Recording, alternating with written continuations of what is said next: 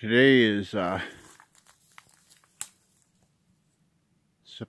Sunday, September the 9th, and you can see I'm cutting a fence line through the bush here, and it's all thick bush. The cattle haven't been in here yet. This is one section of the property they've never been in, so I'm running a fence line up here. I run the, you've seen in an earlier video this summer, I run the fence line along all the way down the road to my corner stake, and I'm going all the way up there to, I don't know if you can see that blue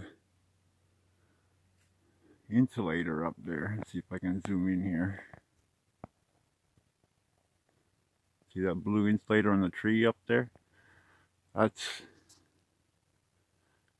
where my fence stops, right there, and it cuts across the property back towards the house. I have about 200 feet, 250 feet to go out of 1800. And when I get up there, I'll show you how cleared out the bush is compared to this. I'm pulling the wire behind me as I go.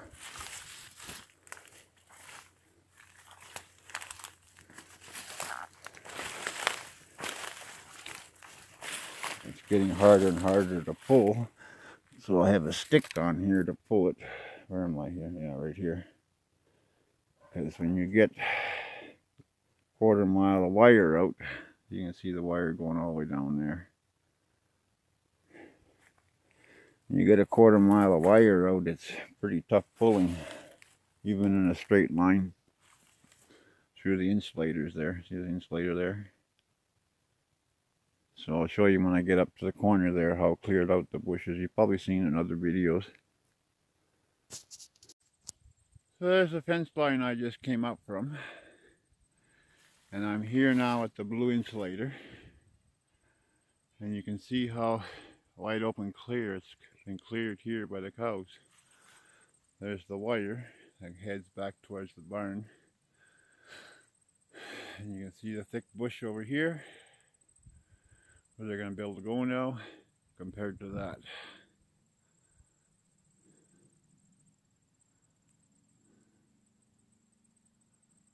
And then the wire runs straight down to the very back of my property that way. You see how nice and cleared out that is? Until you get to this wire and you cross over. And you'll have all that feed yet for this fall. Okay guys. Well, it's Monday, September the 9th. 7:30 in the morning. It's 36 degrees out. We had our first heavy frost this morning.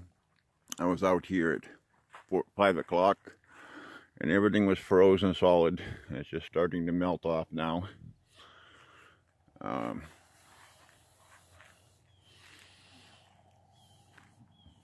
Yeah, it's 36 degrees now.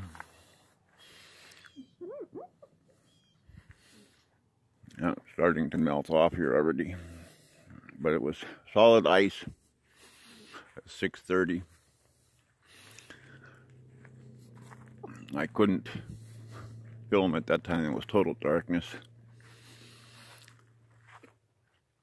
It's very damp feeling this morning. I had to make a fire in the house. It got pretty cold. I picked up a used coil, ignition coil for that saw from a dealer, and it don't work. Still no spark. I disconnected the ignition switch thinking maybe the switch was faulty before I even went looking for a coil. You can't buy them anymore. They charged me 40 bucks for that coil. So I haven't been able to go down in the bush and cut up all those standing dry jack pines for firewood. The pigs must be all down in the bush sleeping.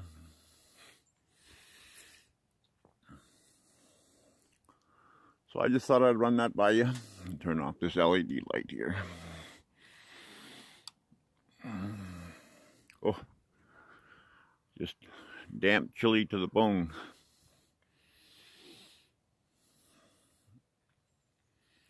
Right now it just looks like it rained or something, but that's the frost melting off.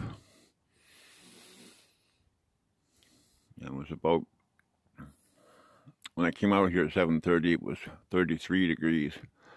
So it came up like 2 degrees since then. I didn't think it was going to melt off quite so fast before it got daylight. Otherwise I would have got a flashlight out and videoed it.